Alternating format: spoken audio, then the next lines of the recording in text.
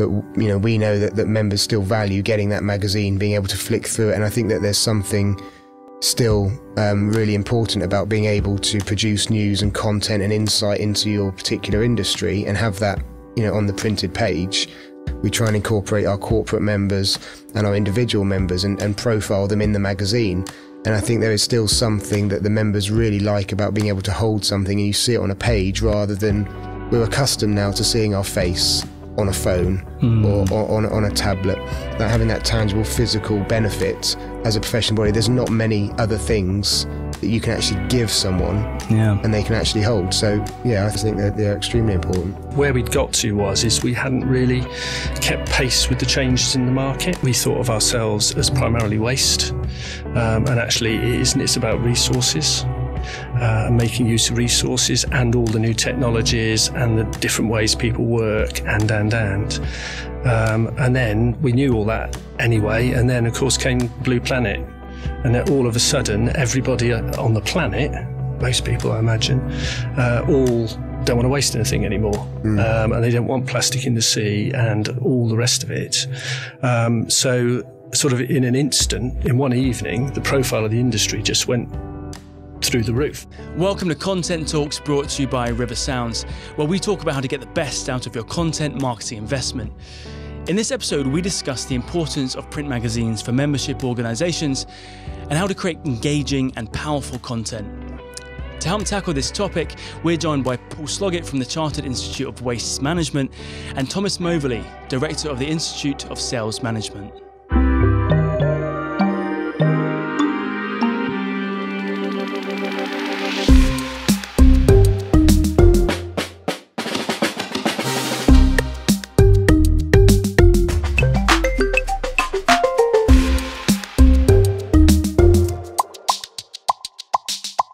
Today we're talking magazines. What is the value of print for membership organisations? So over 70% of membership organisations have a magazine, but are magazines really doing a job for the investment? Today we examine in detail what it takes to create something engaging, ticking all the boxes like retention, data gathering, brand building and communication. We'll also discuss some pitfalls to avoid in creating a print magazine for your members. So these guys are the experts. To my left and to my right, I've got Paul Sloggett, Head of Member Engagement at the Chartered Institute of Waste Management, and Tom Moverley, Director from the Institute of Sales Management. So thank you, gents, for getting on board. Thank you for being here. Thanks very much for having me. I'm very sorry that we've locked you in this dark room on such a beautiful sunny day, but appreciate your time nonetheless. So we'll start by talking about the topic generally. Maybe I'll start with yourself, Paul. What do you think is so important about a magazine, or is a magazine important to a membership organisation? I think it is for three very important reasons. The first is the really obvious one, that in our research and in other member organisations that I've been involved with, it very often comes out as the most valued benefit of membership. I think that's because it's really the only physical thing that they get. So it's top of mind. So that's the answer that they give. But even in that case, you can't really ignore the fact that most members are saying it's the most important thing to them about membership. So it's very valued. It's also, for me, it's the physical manifestation of the brand, if you like. It's actually something tangible that shows off what the organisation is all about and sets the tone and the personality for the organisation. Lastly, but equally important, is that it's really helps us to achieve what we are trying to achieve as a member organisation. So we're a professional body. So we have individual members, and our role really is to empower professionalism. So our kind of strapline that we're adopting now is about empowering professionalism in resource management. And obviously the information, the knowledge that we share and all the rest of it through the magazine is a really important part of that.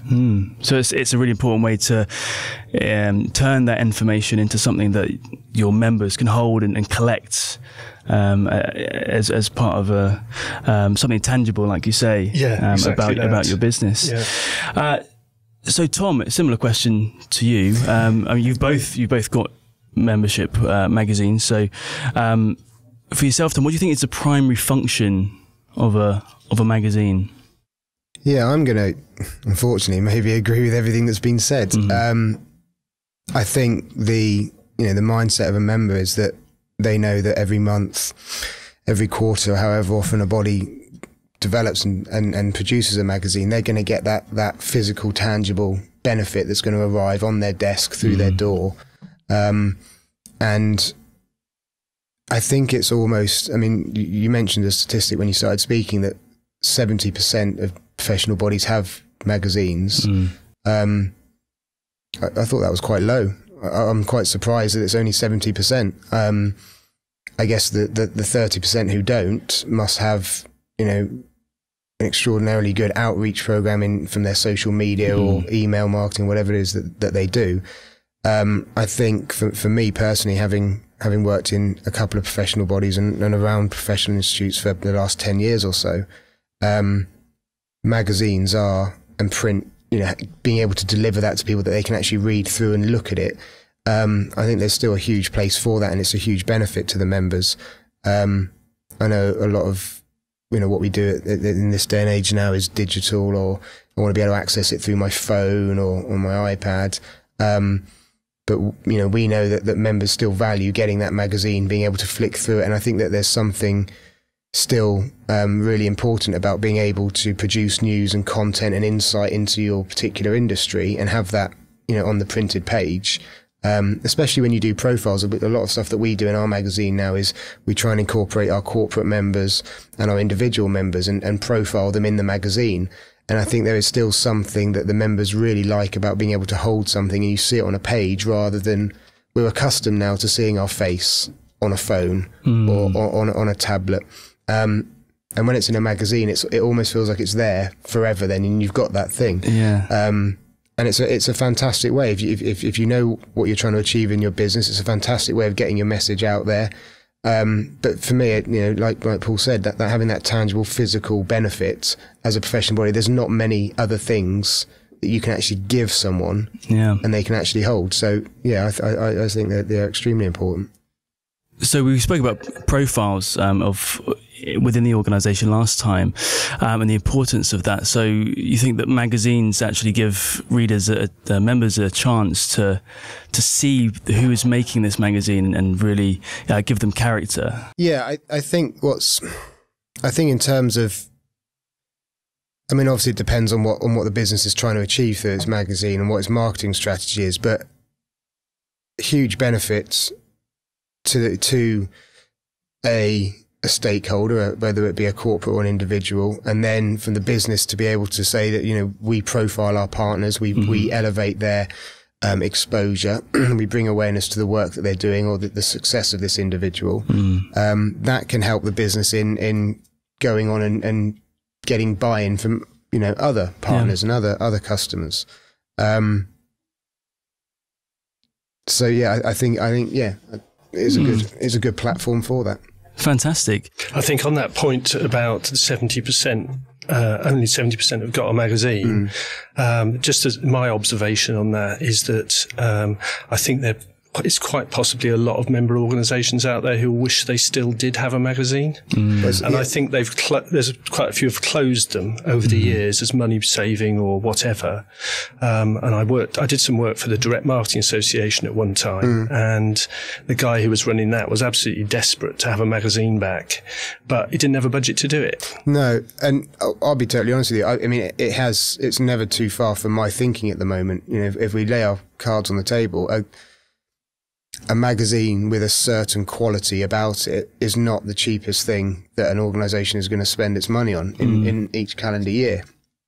And it's very easy to just say, well, there's X amount of savings here, let's just cut that and see if there is any, or deal with it. But as Paul rightly said, the moment you get rid of it, it's very difficult to get that back. Because then you have to sort of find the money, and immediately you'll go and reinvest that money elsewhere.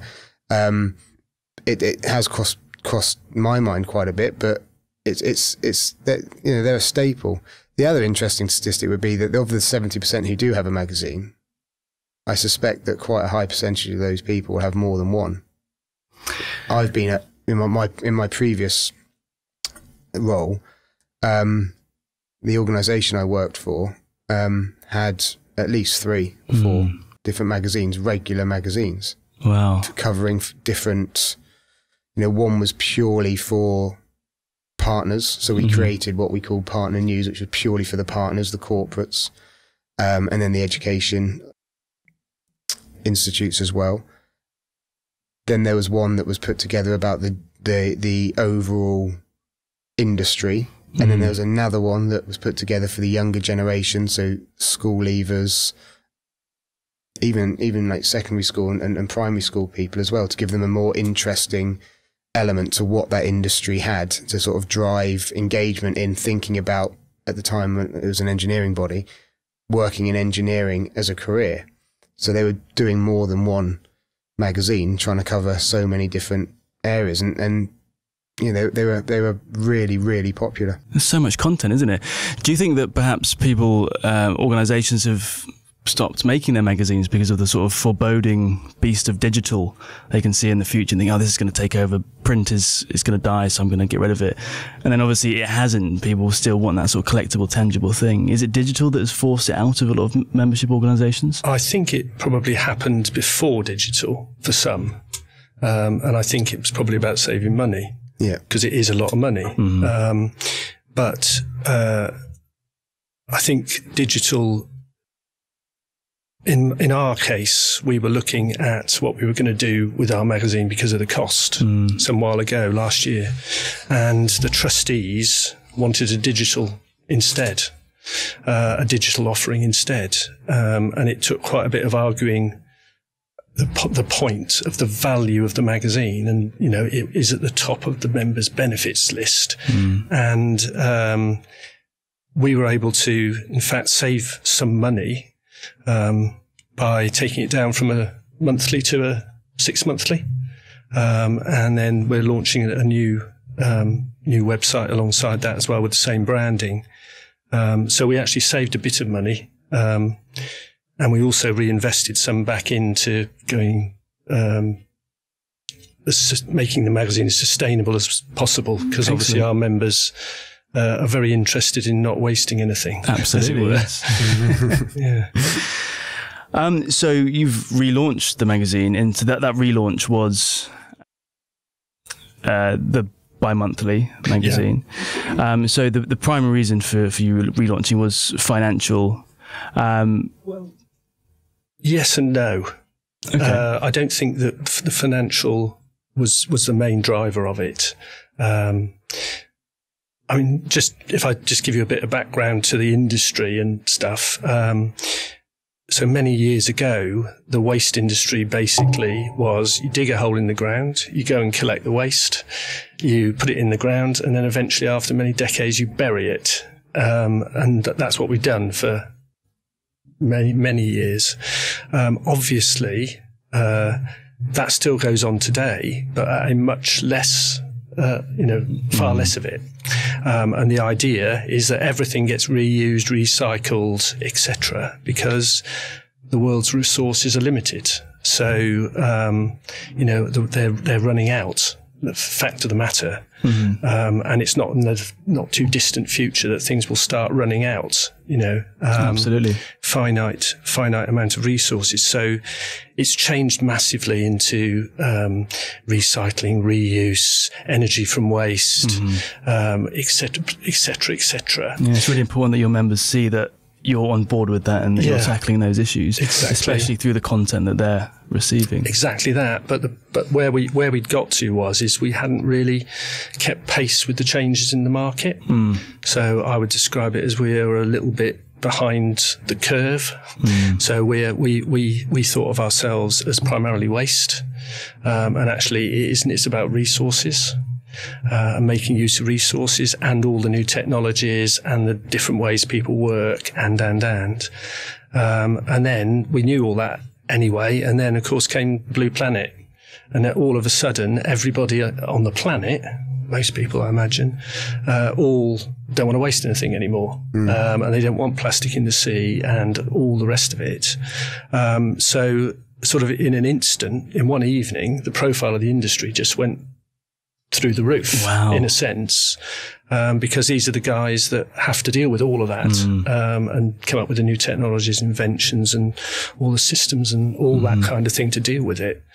And it's still probably hidden to most people. And I mean, I started from a completely different career. I started with CIWM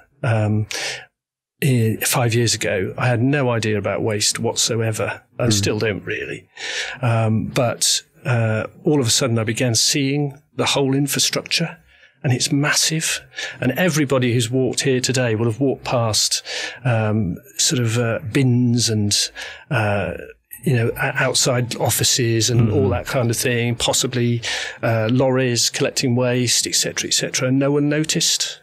It's kind of white noise to most people. When you get into it, you start noticing this huge industry that's going on behind the scenes, which nobody really wants to see because it's a bit messy.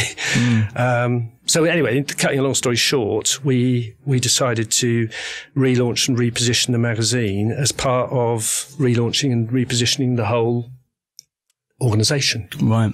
To catch up, and it's gone down really, really well. So this was our old magazine, which you can see is quite, and I don't know how you'd describe it, but it's a bit basic, it's a bit dull, it's primarily waste focused. Absolutely, it looks quite corporate for those who aren't watching this and are listening to the podcast. I'll just hold this up for the camera though. Here we go. So this is the first version of the CIWM magazine. And it served us well for many years. Yeah. But what we wanted to do was broaden our remit. So I don't know if you've heard of the phrase circular economy. Circular economy is the big thing in our industry. The whole industry runs around the circular economy, which essentially means from the very stages of design, you design out waste. And you make sure that it's reusable, recyclable, using the minimum amount of resources, using resources that are already recycled, whatever, all the way around the system through retail and everything else and back into the system. So resources are continually, I mean, there's a whole kind of science around this, continually used forever. And it's called the circular economy. So when we were looking at the title of our new magazine, we came up with the idea of calling it Circular. Wow. Look at that. And what was so bizarre was that actually nobody had used circular on a magazine before. We were quite stunned. And actually it's not trademarked either. So Brilliant. We now have a trademark application in, which is pretty amazing. I mean, a bit of luck really. But as you can see, that's a completely different ball game. So this is now printed on 100% recycled paper. Which is very difficult to get hold of, but we've managed to get hold of it for the last few issues. And we also, in this particular issue, part of our story was to be a bit more bold. And so we decided that we'd go and see if Michael Gove would talk to us. Even though we're a tiny charity and professional body, he agreed to talk to us. So there's a feature in him from Michael Gove, so that was a bit of a good way to launch. And how many times a year did you say this magazine's coming out? It comes out 6 times now. 6 times a year. Yeah, and we've obviously reinvested in making sure it's as sustainable as we possibly can. But it's a fantastic example as to how the entire shift of the business spearheaded by having that magazine and being able to get that voice out there and champion that change. Absolutely, yeah. I mean, it looks fantastic as well. I mean, the design development is for our listeners. Is there anywhere that our listeners can see this magazine other than... There are digital versions on our website. Okay, so look up Circular Magazine, check it out. It is a fantastic design. I'm very excited to read about Michael Gove's Brave New World as well. So a question for both of you really, how do you get feedback from your members about your print magazines and what are your members saying? We've, not to such an extent, but probably about 12, 18 months ago, we started looking at the content of Winning Edge which is the magazine that the ISM produce, and we ran a series of I guess questionnaires to members, trying to pick up some data. We did an awful lot of it through the meetings that we went to, or the phone calls that came in, always just asking a simple question, very aware that a lot of people get a lot of stuff now, a lot of emails, a lot of surveys, and the general consensus was that they wanted to see a bit more about what was going on internally, not just in the industry. It's very easy to forget, I think, sometimes as a membership body or professional body, that you exist for your members. I mean, it might not be a Coca-Cola or Mercedes, but you exist for your members, and we needed to give them more of what they wanted, and Winning Edge has started to change slightly to tell people a little bit more about what's going on within the membership and that ISM community. We produce 4 magazines a year, 3 which are specifically around the sales industry, latest trends, news, thinking. We've done quite a bit on mental health and stress in sales of late, something that no one really talks about. As we had, was it Mental Health Awareness Week? It was last week, yeah. It's obviously a huge topic at the moment. And then we run a 4th edition towards the back end, sort of November, December time, which purely focuses on the BESMA awards that we run on an annual basis as well. And that really just shows members exactly what the culmination of the last 12 months has been, and the success of the membership, and the people that are recognised who win those awards.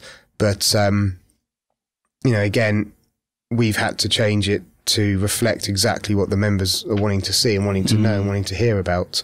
And again, I guess a little bit like what Paul said, it's sales as an industry it's vast. If you were able to produce a piece of information for every facet of the you're gonna be delivering a magazine on the back of a lorry. It is going to be huge. So it's extremely important for us that we're picking up on the key points and the key topics at any given point when this magazine goes to print. And I'm sure, as you found, you can have an idea of, you can plan out what it's going to look like for the year, and then 2 months before one's due to go live, something in the world happens, and you've got to try and change because you want to sort of lead that knowledge to those members. So we make sure that we communicate and we talk to and we gather information from our members wherever possible to better understand what it is that they want in their magazine.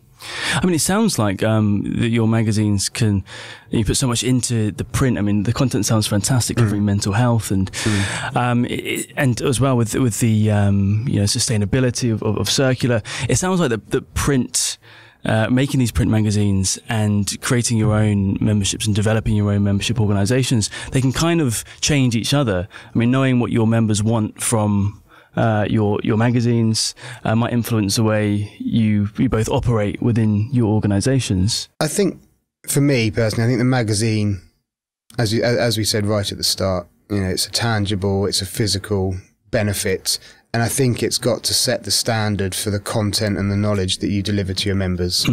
I think if you're gonna, you can't have a magazine, in my opinion, and not make it as good as it can be, because otherwise it is, like you said, it is just a complete waste of money, and maybe why there's 30% of those professional bodies out there who don't have one, because they weren't making the most of it. Used in the right way, people can look at it and say, oh, it's X amount of money a year, we can save that.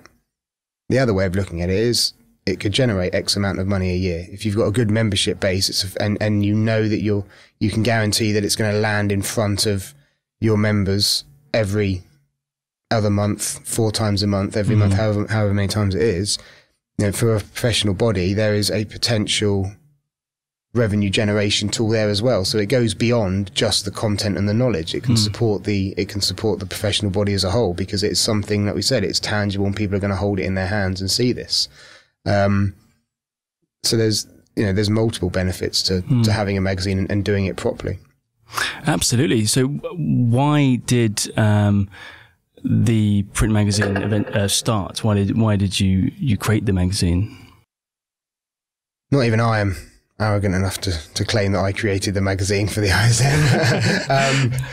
I think when any professional body starts, obviously there would have been someone way back when who said, you know what, we need to get our news out. And that was probably over, hundreds of years ago, probably now. And then as other professional bodies have emerged, as bigger bodies have broken down, I think when you look at setting up a magazine, even if you don't have your own, I suspect a lot of organisations will be partnering with someone to give their members something. And I think it's just, I think it is just commonplace. I think it's just what, there's the professional recognition through post-nominal letters, which a lot of bodies offer. There's qualifications and training, there's events, and then there's a magazine. And those things are pretty synonymous with what you expect from a professional body. There's obviously an awful lot of other stuff that goes in around that, the nuances around, your newsletters and all the little bits and networking and all the rest of it. But, and supporting the industry and promoting the industry as a profession.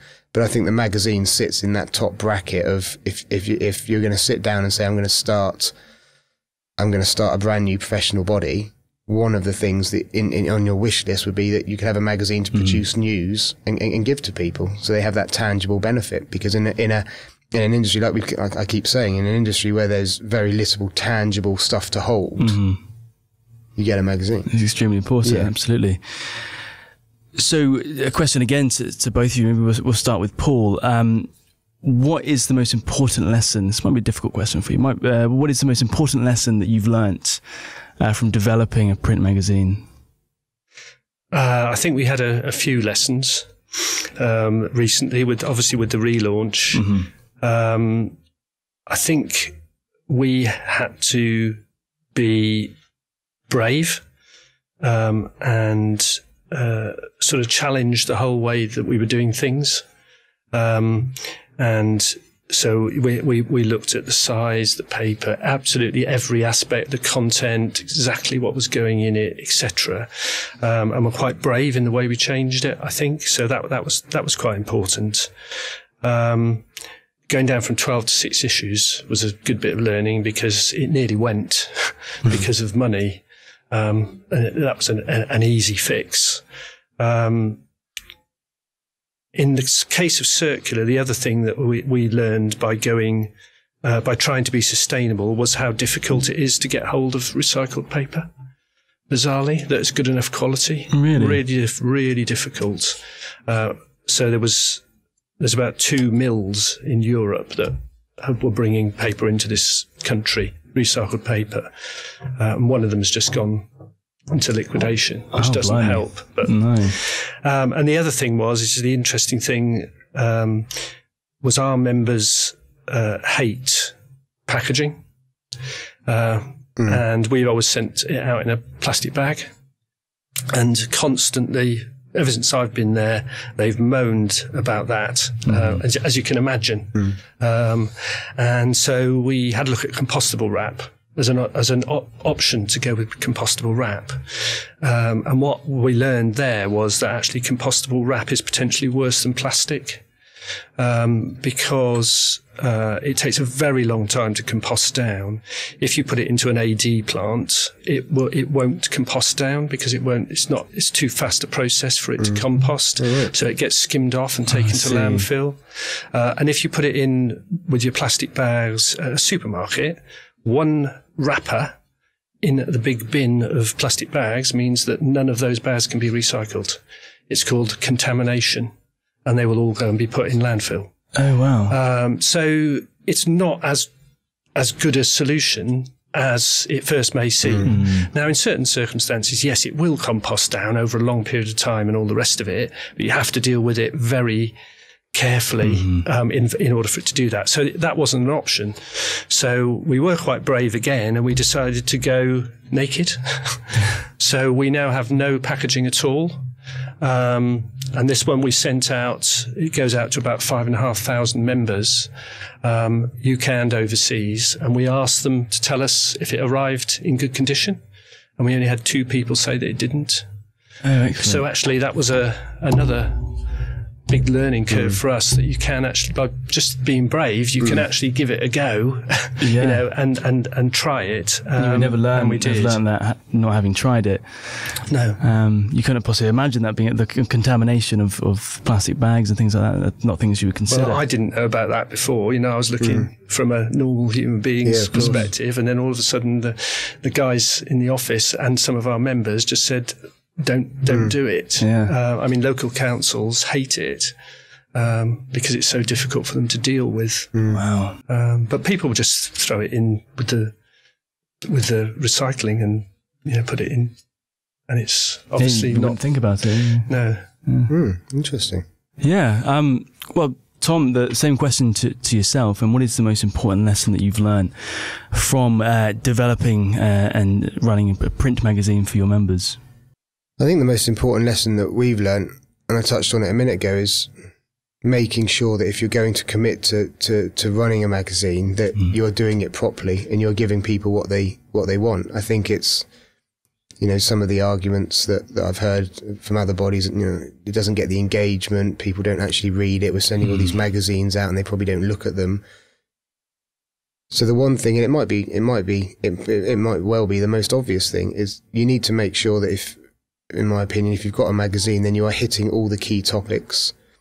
You are understanding exactly what your members want, and you are providing them with that information to really make, you know, your investment worthwhile. You know, you spend a lot of money on anything. You want to make sure that you're getting the most out of it and you get your value for money and it's doing what it should do. You know, a magazine's no different. It shouldn't just write itself, and it's not a, you know, get it done, get it. Well, not packaged in your case, but get it posted.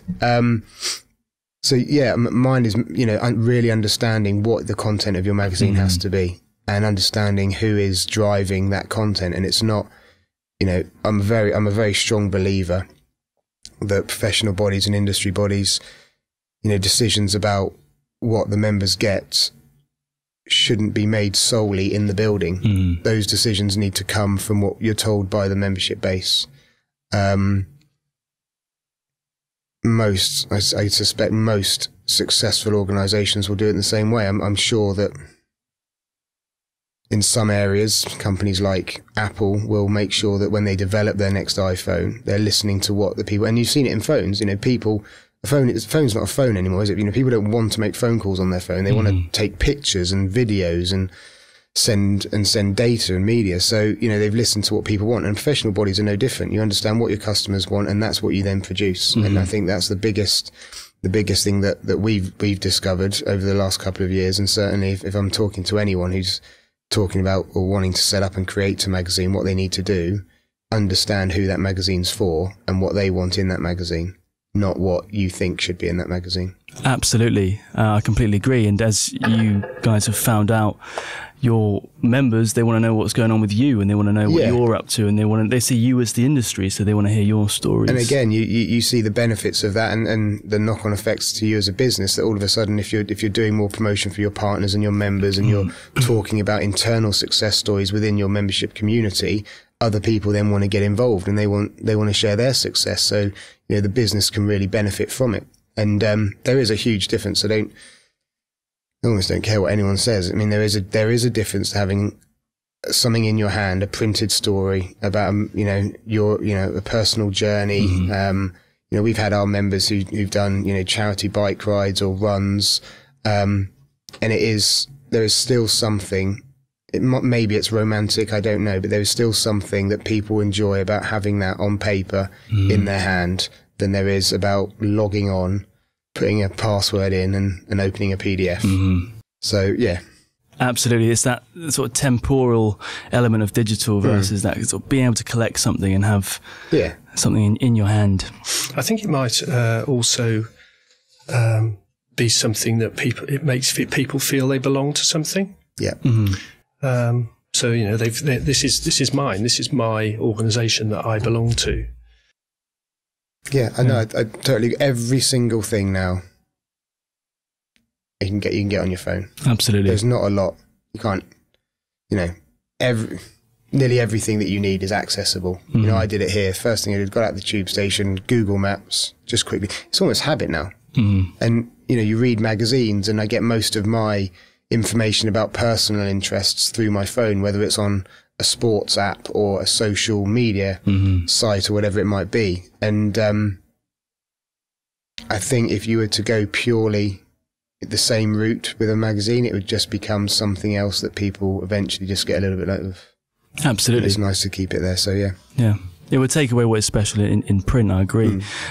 Which is a good sort of segue into the digital world. I mean, what kind of value do you both see in digital for your member organisations? I think for us, it's a mixture of a magazine and the digital side. So we have what you'd probably call a brochure website, which is all about CIWM and becoming a member and all that kind of thing. We also have a site which was linked to our previous journal, which is a news site. So we're uploading news and some features and stuff on a daily basis. And we're relaunching that because, again, it had gone a bit out of date. And it's going to be called Circular Online. And what we're adding to that is a knowledge hub that is mostly accessible only to members. So you've got to sign in to see that information. We think that's going to be really important to us. One of the things that we're doing is creating a professional pathway, or recreating the professional pathway that we have, and the competencies that people need to go to be professional and acknowledged as professional. And we see both the magazine and the new digital site as pretty core to that, because it will help to develop those competencies in people and hopefully get them through and become chartered and, you know, boost their careers and all the rest of it. So I think digital and print side by side, you know, and with the emails as well and the newsletters, that sort of thing. I think you just got to, I mean, this is going to sound like a very easy get out.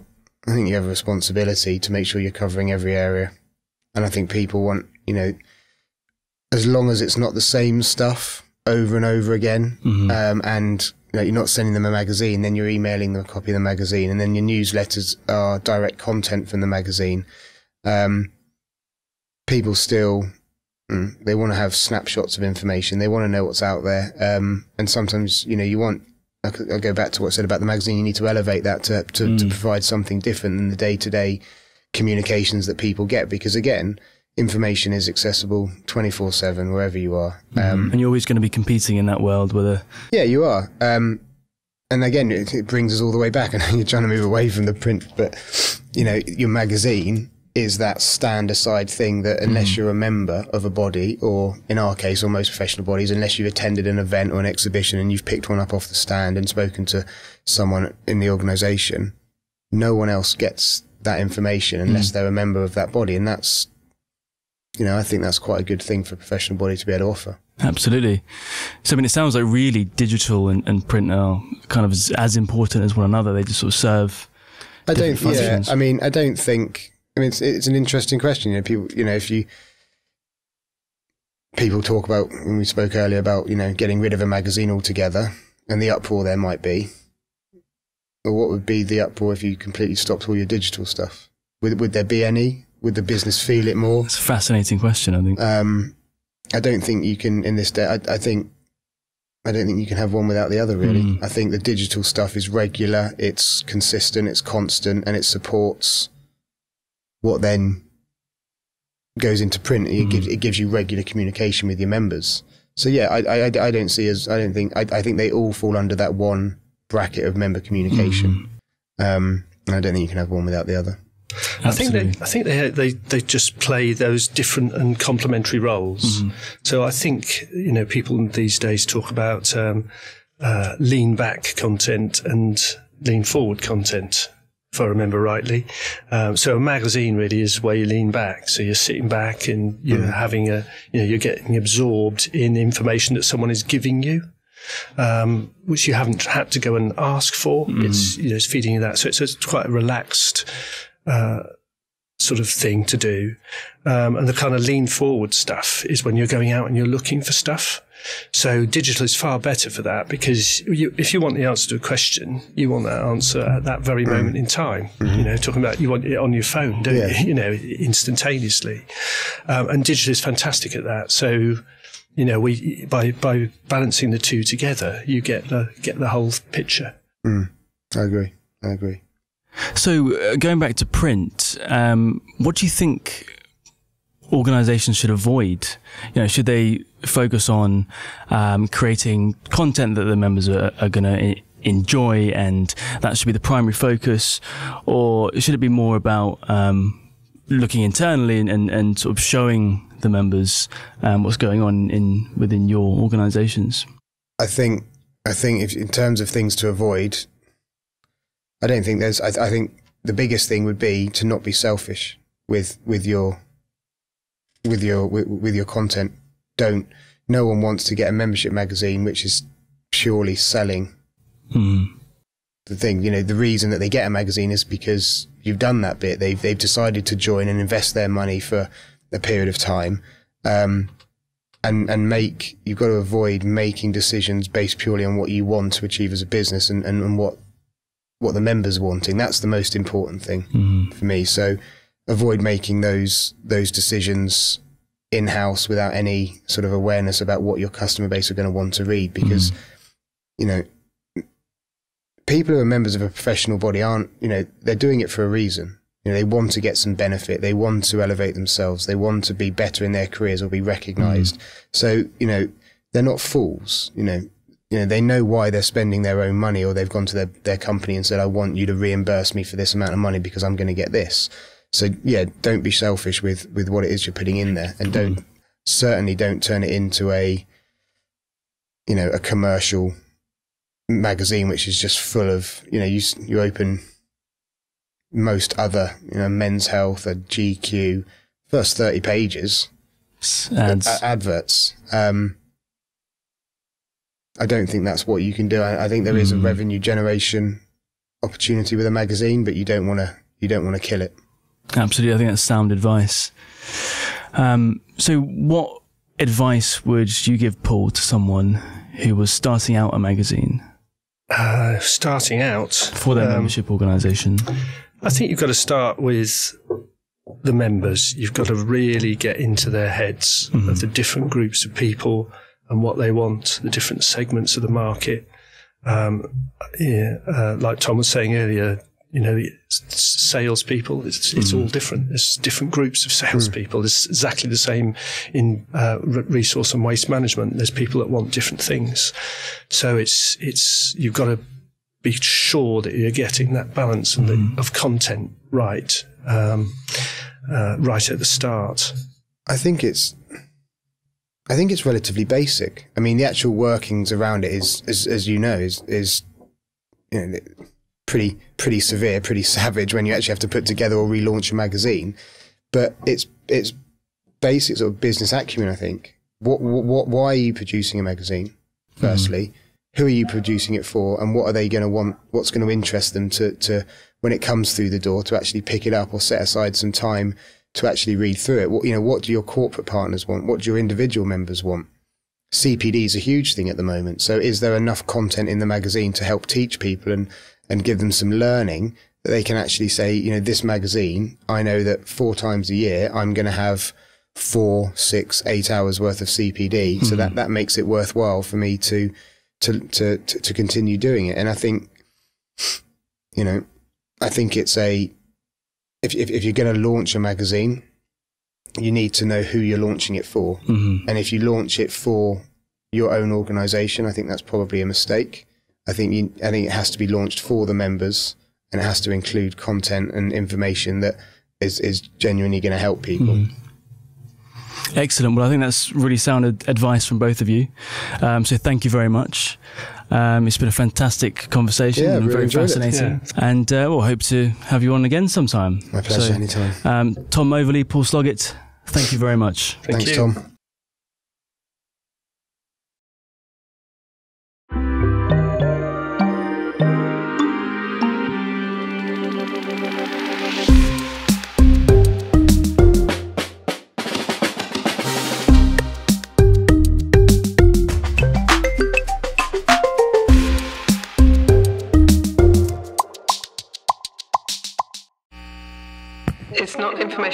alert is filter failure. So sick of being told something changed right in front of their eyes. Enough is enough. Like, I'm not getting worse from this point. How are the guys at Barcelona training? How are the guys at Man United training? Instead of just staying in the bubble. A growing number of big brands are communicating with their customers through podcasts, helping engage on a whole new level. Podcast listeners create strong trust with brands through podcast. 76% of UK listeners have acted on a podcast ad. Listenership is growing across all age groups, notably in young adults aged 15 to 24. With around 1 in 5 now listening to podcasts every week. Growing statistics like this prove that podcasts are a medium not to be ignored. So, what's stopping you bringing your brand to the conversation? Yeah. River Sounds is a division of the River Group. We work with companies globally to create and distribute original podcasts to augment their branding and marketing efforts. We leverage existing content, such as blogs and social media, to design, plan, create, and distribute high-quality podcasts. We focus on creating podcasts that increase brand awareness, aid in customer education, and help support customer retention. It's time for your brand to make some noise. River Sounds. Bring your brand to the conversation.